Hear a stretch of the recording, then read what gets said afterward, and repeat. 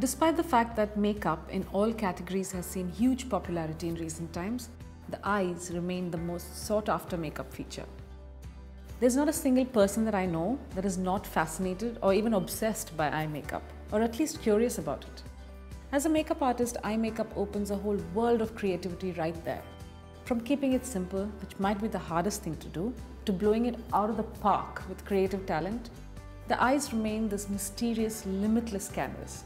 Unless you're looking at a pair of eyes before you and you're strapped for ideas because you cannot work with the shape. As a makeup artist, it's really crucial to recognize the different eye shapes to be able to engage in the scope of artistry that just the eye is present to you. To be able to determine the eye shape of a customer, here are a few guidelines that will help you through. But again, remember that as with the face shapes, eye shapes also may not be instantly recognizable. Although pretty simple to determine, as an artist particularly, you have to keep your own eyes peeled and do the right thing by the eye shape. Misplaced application of eyeshadows and eyeliners can dramatically change a makeup look for the worse. But done with understanding and care, eye makeup can be very attractive and immensely gratifying. A few things that you must know without ever fumbling is that there are a few common eye shapes that are generally used to describe the eyes. These include almond eyes, round eyes, monolids, droopy or downturned eyes, and upturned eyes. These eye shapes may be differently set in each individual's face. For example, wide set, close set, deep set, and protruding. One look at a person's eyes and some of the above mentioned features of their eyes will become very obvious to you as an artist. You will know instinctively what may or may not work in terms of textures, colors, and shapes for each set of eyes. But to get there, you need to have a deeper understanding of how different eyes qualify under these determining factors. Here's a closer look at how you may determine an individual's eye shape and positioning on a face. In some cases, the crease of the eye drops heavily into the eyelid, giving the impression of a large brow bone and a small eyelid. This kind of an eye is classified as a hooded eye. Again, like the monolid, hooded eyes present some problems in eye makeup. Using bright or light colors on the eyelids brings the lid back into focus. Also, eyeliners tend to stick to the top of the lid, so it's wise to apply and request the individual to keep the eyes closed until dry. Well, our model here has typically what you would refer to as hooded eyes. Now, the reason being, as you can see very closely, the upper lid, the brow bone almost drops onto the lid. So that's typically how a hooded eye looks. There are some cases in which this part of the eye, the lid on this side, the inner corner of the eye is more visible, but the brow bone drops over the crease and the lid on the outer end of the eyes. That also could be described as a hooded eye. Now, the thing with this kind of eyes is you need to kind of cheat a crease, but not very deliberately. You can't really draw anything because there's no real space here to draw a crease. But having said that, smoky eyes look really nice on this kind of an eye shape, because smoky eyes are typically what would give this kind of an eye shape the illusion of a crease. The reason being, you start very intense right here at the lash line with a color, and then you slowly blend off towards the brow bone. And the edge of the blended off color looks like a crease. That's typically the kind of eye makeup that would look really nice on a hooded pair of eyes.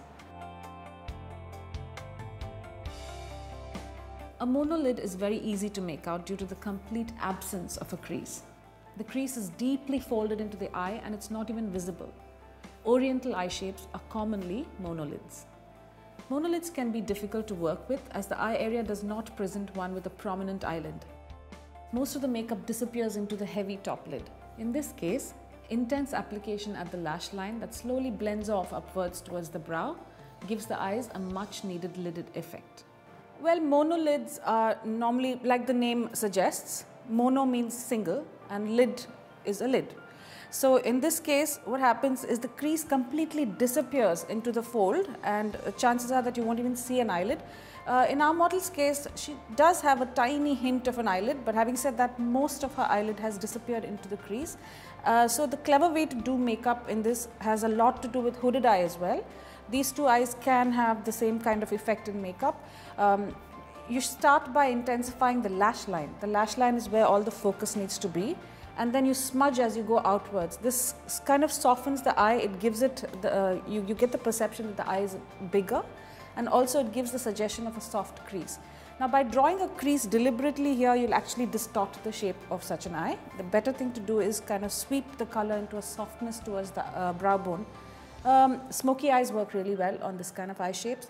Also what works very well is liners. So liners, because thick liners, they can take really thick liners, you'll be surprised to know, because no matter how thick you draw the line, once they open the eye, it disappears inside. So it gives the idea that there's a thick liner on the eyes.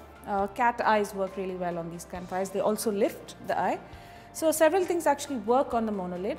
I really like also the use of soft medium matte shades or bright pops of color, all in a smoky eye style. They look really fabulous on this kind of eye shape. Droopy eyes tend to slope downwards at the outer corners of the eye. They tend to give the illusion of sleepy eyes or sad eyes.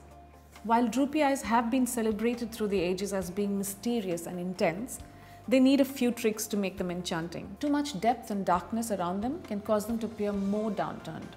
Instead, applying an eyeliner that picks the eyes up at the corners will make the eyes appear instantly lifted. Our model's case, we can clearly see that she has downturned or droopy eyes.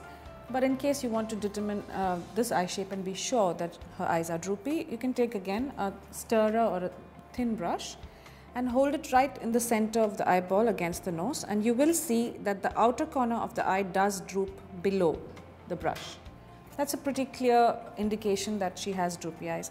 Now in this case, what you don't want to do is draw harsh lines along the eyes that make the eyes look droopier. They are very attractive and very sought after eye makeup looks that have this droopy, perhaps the 1920s, if you watched one of the history videos, all the eyes were droopy and they were deliberately made to look like that. But having said that, anything that's dark right on the rim of the eyes, both up and down, will make the eyes further droop. What you want to do ideally in this kind of eye shape is pick up the eyes so they're lifted from the outer corners of the eyes. Winged eyeliners work really well. So you draw a tick at the end of the lash line on the outer corner, and that will help lift this eye shape. Upturned eyes tend to slope upwards from the outer corner of the eye, giving the illusion of slight cattiness. Almond eyes tend to also be slightly upturned. These eye shapes do tend to take a variety of makeup well, although one should take the rest of the face into consideration as well. You can have a field day with eyeliners on these eyes, but remember to create the same angles on the cheekbones too. These eye shapes, varied as they are, may be differently set or positioned in an individual's face. This shape presents few challenges as far as creativity is concerned. Our model has upturned eyes, and there's a pretty straightforward way of determining that. Take a thin brush, or maybe even a thin pencil or a stirrer would be great, and just place it midway from the eyeballs towards the nose, and you'll see the outer edge of the eye slanting above. And that would mean that your model has upturned eyes. If you mark the line and you see the outer corner of the eye sloping downwards, that would mean downturned eyes. But very clearly here you can see that she has upturned eyes. They're slightly sloping upwards from the corner. This kind of eyes are great for any kind of makeup. They take eyeliner shapes very well, and they also appear a little catty, which is great fun for anyone that likes and enjoys eyeliners. A variety of shapes can be tried on this kind of eye shape. Now on the same model, I'm showing you how you can determine and describe almond eyes. Normally, people with almond eyes do have slightly upturned eyes, because that is, if you see an almond as it is, you will see that there's a slight slope on the outer edges of the almond. Very similarly, don't go by the size of the eyes. This is not about large eyes or small eyes. It's largely about the shape of the eyes. Even if the eyes are not very large, they can be almond and upturned, in which case, in her case, that's evidently so. In an almond shaped eye, you'll see that the eyeball actually does graze the upper and lower lid. So it's not an eyeball that's surrounded by the white. The iris is never surrounded by a white. The eyelids actually graze the top and the bottom of the eyelid, and that's a fabulous way of determining this eye shape. And also, almost always, almond eyes are slightly upturned. If the eyes seem farther apart from the nose, they are wide set. This may even be measured quite accurately by a simple measurement. If the distance between both the eyes is more than one eye width, the eyes are wide set. With wide set eyes, they seem very far apart from each other, so any makeup application should focus on bringing them closer into an average position. The standard application of light eyeshadow in the inner corners and darker colors in the outer corners will have to be tweaked to suit this eye shape. It has a lot to do with contouring and highlighting of the nose as well. Makeup should be focused at closing in the distance between the two eyes. So basically the distance between the two eyes will be short of the eye's width. Could you just help us here? So that would be the width of her eye, but when she places it exactly that on her nose from tear duct, you'll see that her tear duct is still visible from the other side. So this distance is actually still short. Her one eye width doesn't quite fit in at the center of her face. So that would mean that her eyes are far set away from each other, away from the nose. So there'll be a fair bit of distance between the two eyes from the inner corners, you'll be able to see. What's great in terms of makeup is that you can actually give the illusion by pulling the eyes together. So if you see in a traditional eye makeup where you blend two colors together, you normally place a light color here and a darker color here. But in this case, it might actually work to give a small illusion of shadow closer inside, so the eyes look more drawn together, or contour the sides of the nose, darkening them so it doesn't look so wide apart. So basically you decrease the amount of light that there is in the center of her eyes. That would make the eyes come closer together into an average position. Close set eyes are set closer to the nose. If the eyes are set less than one eye width, they are close set eyes. These eyes are positioned exactly opposite of the wide set eyes. They appear closer to the nose. So highlighting the part of the nose between the eyes will put some distance between the eyes. Also, the standard eyeshadow application will work well to pull this eye position slightly apart. So on our model here, you will be clearly able to see that the eyes are close set. Both the eyes are closer set to the nose, and there will probably be less than an eye's width between the two of her eyes. In cases like this, what would be appropriate in terms of makeup is to brighten the center of the eyes, the inner corners of both the eyes, so the eyes are pulled apart to be able to be positioned in the right manner on this face shape. Deep set eyes tend to give the illusion of being sunken and deep inside the face. The bones around the eyes, such as the brow bones and the cheekbones, look prominent. Using fresh or bright colors will bring the sunken eyes back to the fore. Using very deep colors as contrasts in the crease will set these eyes further back into the face. Every effort may be made to bring deep set eyes forward. Highlight colors on the eyes or metallics will work very well to achieve this. Excuse me for not using my hands. I'm just going to point out with a brush because my hand will be quite stubby. In fact, I'll be covering up the area that I intend to describe. So as you see here, we have a perfect example for deep set eyes. If you see her profile, you'll see that her lid is very visible, her bone, this bone, the brow bone is very visible, and so is the cheekbone. And the eyes are set quite deeply into her sockets. This is a typical example of deep set eyes. You'll be able to see a lot of the lid, and the crease is also quite definite. Now, in an eye shape like this, while it is flattering, you can do a hell of a lot of beautiful eye makeups in this, with this eye shape. But having said that, could you look straight up? If you notice when she looks straight up, the crease is very definite and quite deep. So you want to avoid accentuating that any further unless the look demands it. So if she needs to look naturally beautiful, you wouldn't go too far into the crease with a dark color, because that will set her crease further and further back. Of course, there will be demonstrations in future videos, but this is just to recognize the fact that she has deep set eyes which are far into her sockets. What will bring them out is the correct application of a concealer as well. Once you conceal these kind of eyes, it will brighten and immediately they'll come back to the fore. Another thing that's really beneficial on these kind of eyes is to use light colors on the eyelids. That will also bring the eyes back to the fore, and a medium color in the crease, so the crease doesn't go right back into the socket.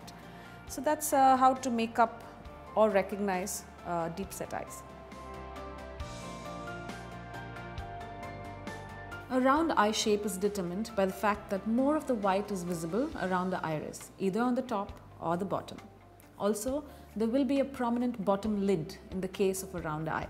While round eyes are beautiful, they do tend to give the impression of protruding. So an artist must be careful not to use products that intensify that rounded appearance.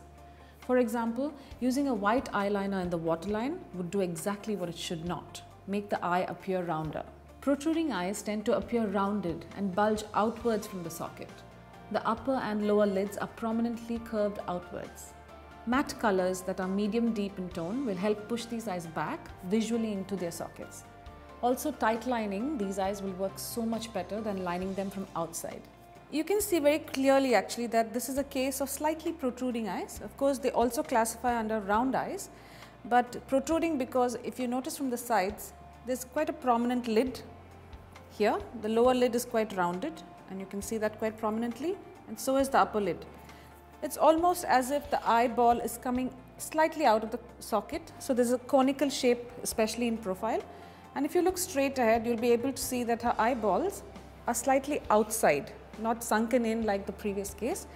Also, these would classify as round eyes because if you notice, if you look straight into the camera, if you notice, there's a small bit of white showing through from under the irises on both eyes. In the case of round eyes, there is a certain amount of white that shows around the iris. In her case, it's at the bottom. It could be at the top or bottom. So it's a clear case of round eyes which are slightly protruding. There are cases in which the eyes protrude even further, where you will be able to see the whites both on top and the bottom. So that will be very prominently protruding eyes, but in this case, there's round eyes which are slightly protruding. How to deal with all of these shapes individually will be visited in detail in an upcoming video. But for now, knowing and recognizing all of the mentioned descriptions is very important as a makeup artist, as eye makeup, be it simple or elaborate, can make or break a makeup look.